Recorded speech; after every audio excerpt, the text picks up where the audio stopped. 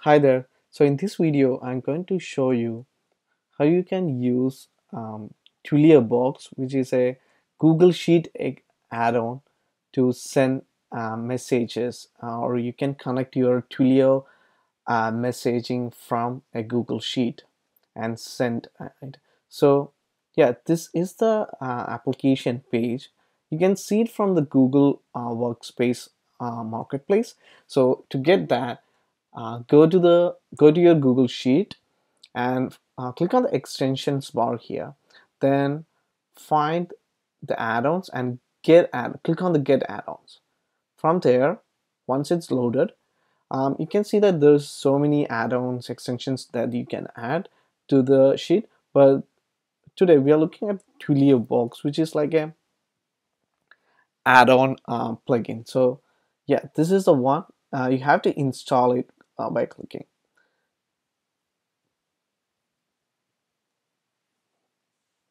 Yeah, so after that installing, you can see that extensions from here.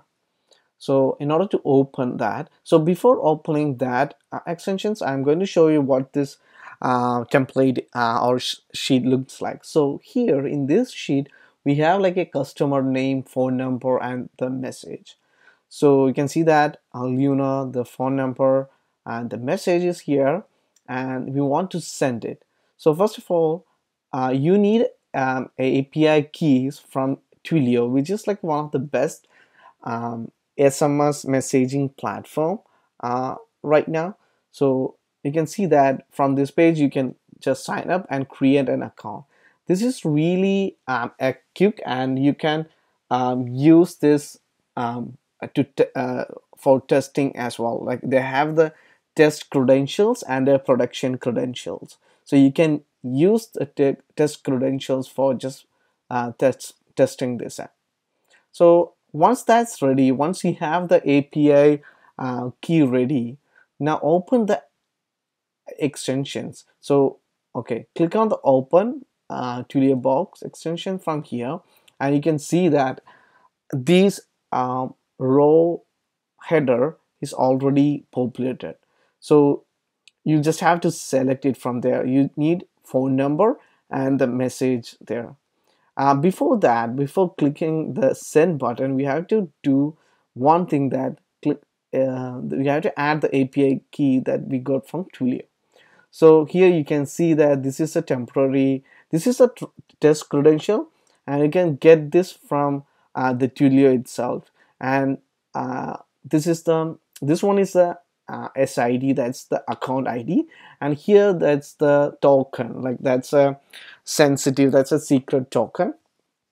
Once you once you save this, you can like you can then come back to the original page and then select the field. So for example, in this scenario, it is the phone number is on phone number, the message is on the message.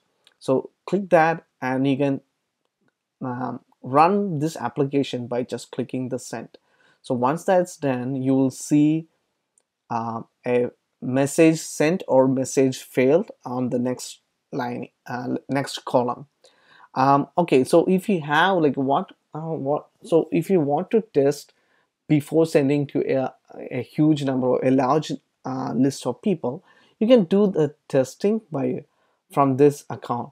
So here it's you can see the format, and you can enter the phone number, and it will automatically send a hello test message. So once that's done, you can see that whether this function is working, whether the message is correct or not. So feel free to use this application. This add-on is completely highly secure and easy to install and use. Yeah, thank you.